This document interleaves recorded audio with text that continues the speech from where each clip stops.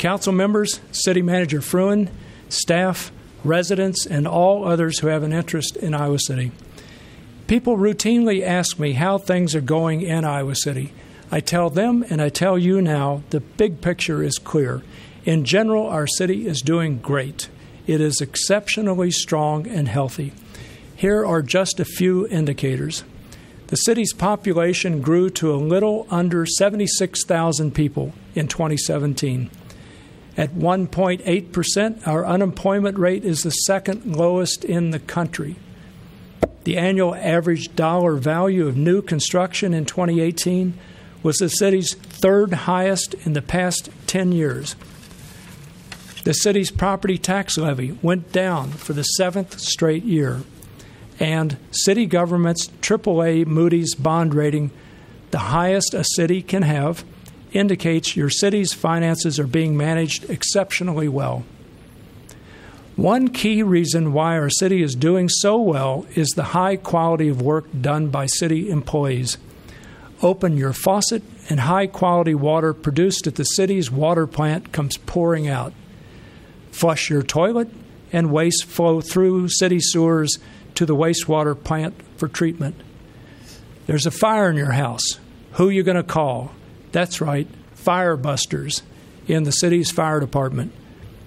With that in mind, I want to thank all our employees, especially those who have been working outdoors over the last 6 brutal winter weeks for the great work they do. And I'm afraid that probably includes tonight. But indicators and good work do not tell the whole story. Not everyone shares equitably in our city's prosperity.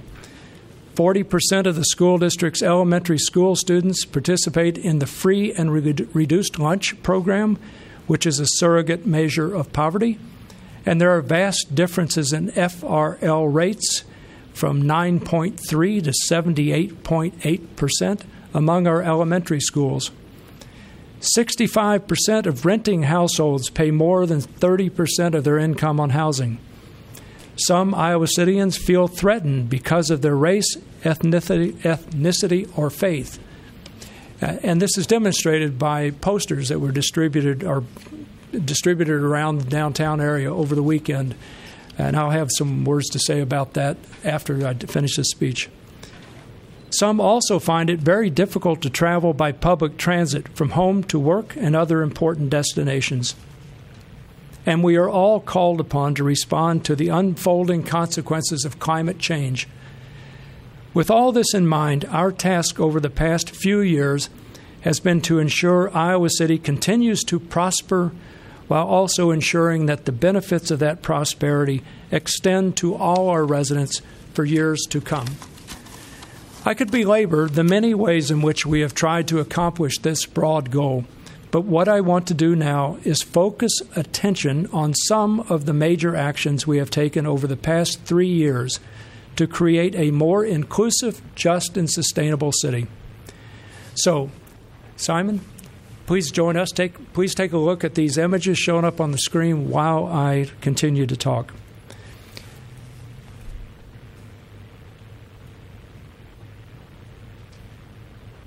All right. Good cities are resilient and bounce back from disaster. The best ones bounce back better than they were before. No doubt many of you remember very clearly the devastating flood of 2008. We bounced back from it in several ways. We essentially completed work on a series of flood recovery projects, most notably construction of the 3-year-long Gateway project, elevating Dubuque Street, building the new Park Road Bridge, rebuilding the intersections of Dubuque with Kimball and Park Roads, and installing a much-needed sewage trunk line under the roadway. We moved sewage treatment capacity from the old North Wastewater Treatment Plant to the South Treatment Plant, and then replaced the North facility with a new Riverfront Crossings Park. We completed construction of the West Levee south of Highway 6, and we completed buyouts of more than 140 homes in the floodplain, almost all of them in Parkview Terrace. Also, far too many Iowa City residents have great difficulty finding residences they can afford. We undertook major efforts to address this difficulty. In June 2016, we adopted the state's most ambitious affordable housing action plan. This plan identified 15 strategies to generate additional affordable housing in Iowa City, and we have made considerable progress with regard to almost all of them. We adopted an inclusionary zoning requirement for the Riverfront Crossings District. In fiscal years 2017 through 2019, we directed a total of $2.65 million into a new affordable housing fund, and there is another $1 million in the proposed fiscal year 2020 budget. 50% of those dollars have been allocated to the Housing Trust Fund, which subsequently used some of those funds to help build the recently opened 24-unit Cross Park Place for chronically homeless people.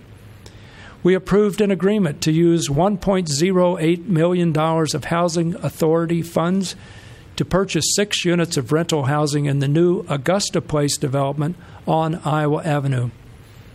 We amended the city's comprehensive plan to require that 10% of the residential units must be affordable in new developments which include 10 or more housing units and which voluntarily seek annexation into the city. We approved an infrastructure TIF tax increment financing on Foster Road, which is likely to generate $2 to $3 million over a 10-year period for assisting low to moderate income family housing anywhere in the city. We have also been approving a large number of new mixed-use and multifamily structures that by the end of 2019 will have increased the total supply of housing in Iowa City by more than 4,000 units since 2015. This additional supply has been increasing rental vacancy rates substantially and has been, in the short run at least, been putting downward pressure on rents. Far too many people are in crisis due to alcohol or drug abuse or mental challenges. We took major steps toward helping them bounce back. These steps have included, first, ensuring that all our police officers receive crisis intervention training. Second, helping Shelter House construct its recently opened Cross Park Place facility. And third, collaborating with the county, the university, Coralville, and others to facilitate development of a new behavioral health access center for people in crisis rather than have them treated roughly and then taken to a hospital emergency ward or the county jail. Partly because of these actions, the average daily population in the county jail decreased from 109.6 in 2015 to 88.5 in 2017, and I'm not sure what it is right now. We were trying to find out, and we're unable to find out. Okay. We also live in a city which, like all American cities, has been deeply shaped by racial inequities. We have taken several major efforts to reduce these inequities, including creating a $75,000 social justice and racial equity grants program, using racial equity toolkits to assess the racial equity of various city programs, diversifying the city's workforce, boards, and commissions, continuing the City Manager's Roundtable, an annual equity report, and contributing to the Civil Rights Tour of historically black colleges and universities, museums, and sites that have been important parts of black and American history. Under the direction of Police Chief Jody Matherly, the police department has been aggressively striving to reduce disproportionate minority contact involving discretionary charges in non-traffic related incidents and to reduce disproportionality identified in the St. Ambrose University's annually updated traffic study regarding traffic stops, searches, and arrests. Moreover, we stood with our Hispanic neighbors by adopting a resolution reaffirming the public safety functions of local law enforcement and by linking up with other cities to challenge the legality of presidential executive orders pertaining to sanctuary cities.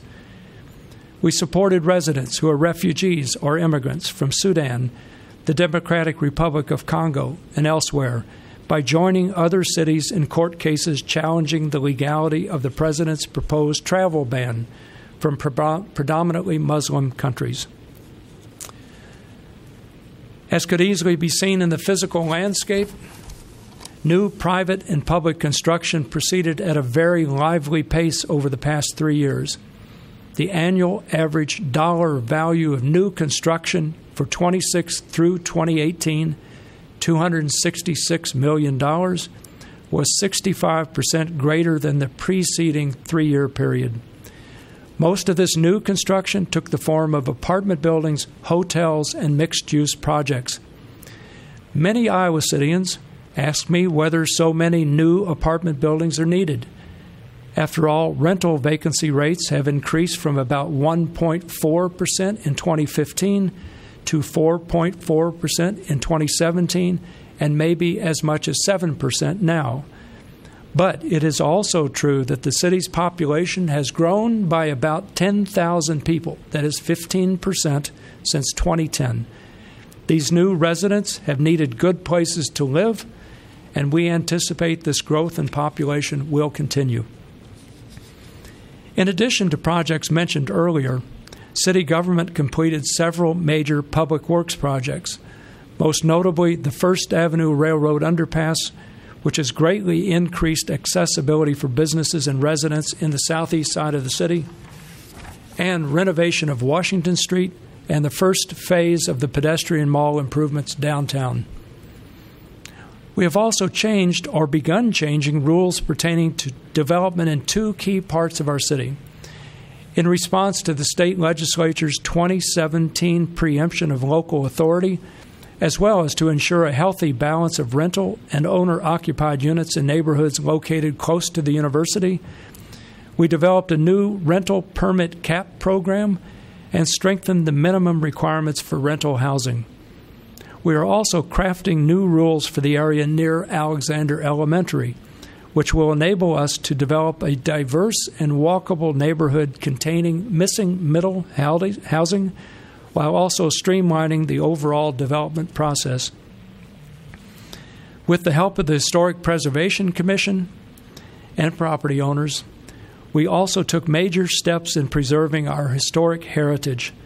This included approving 9 historic district rezonings, preserving the Unitarian Universalist Church, and hiring a consultant to inventory historic structures downtown.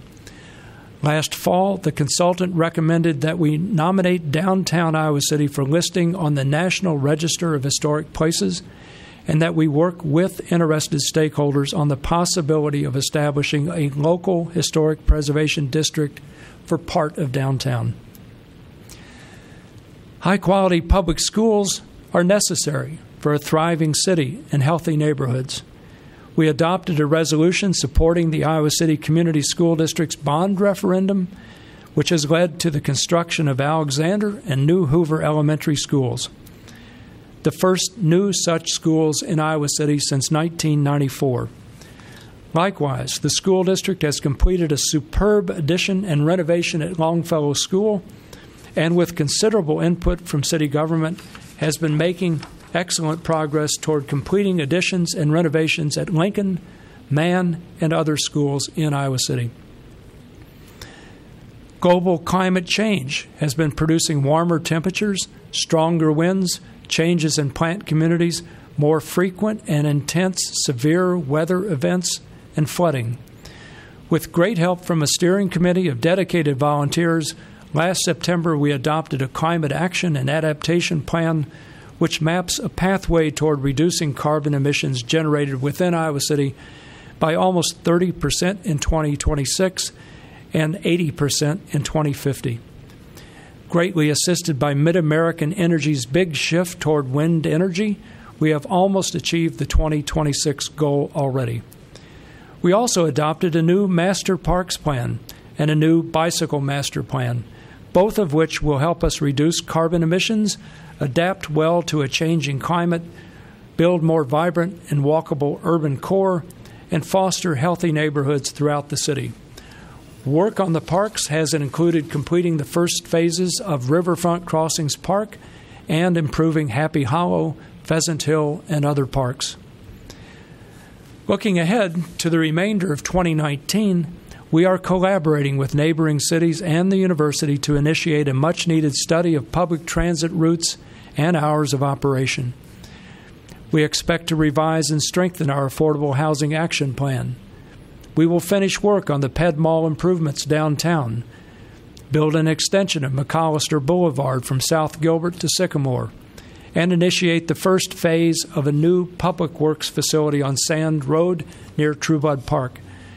This new public works facility will include a substantial array of solar panels for generating carbon-free electricity. We will also make steady progress toward achieving goals in the bicycle and parks master plans, including completing 4 to 3 lane conversions on Clinton and Madison Streets and completing renovations at Creekside and Willow Creek Parks. We will make final decisions pertaining to the Pentacrest Gardens project at 12 Court Street and much more. As this quick overview indicates, we have accomplished a great deal over the past 3 years, and more will be done over the coming year. But as the poet John Donne wrote, no man or woman, no man is an island entire of itself. The same can be said about a city. Like all other cities, Iowa City can be thought of as a node in a global-scale network of links through which people, goods, services, energy, materials, capital, information, environmental nutrients, and social relationships flow. We are therefore inevitably affected by the global economy, by transnational movements of people, by changes in the global climate, and by actions at the national and state levels.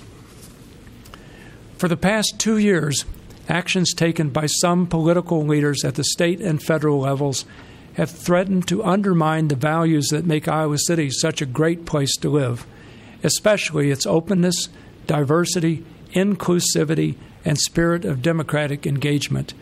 As a result, we have been challenged to adjust, at least temporarily, to new realities without losing our moral compass. And yet there's cause for optimism. Your city is doing great.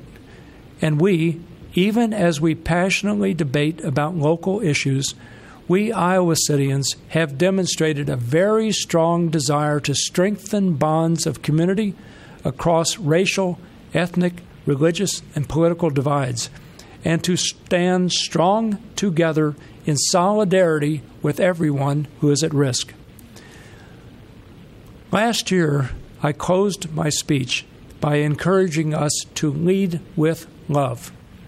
And by leading with love, help build the Reverend Martin Luther King Jr.'s beloved community right here in Iowa City.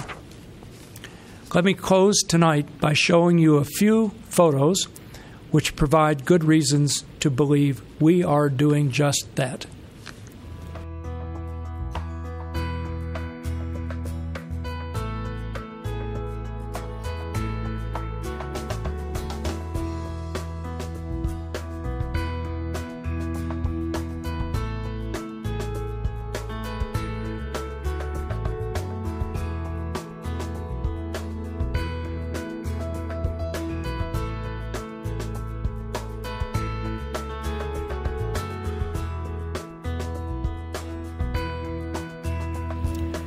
Let's keep it up and thereby ensure that Iowa City will thrive long into the future. Thank you.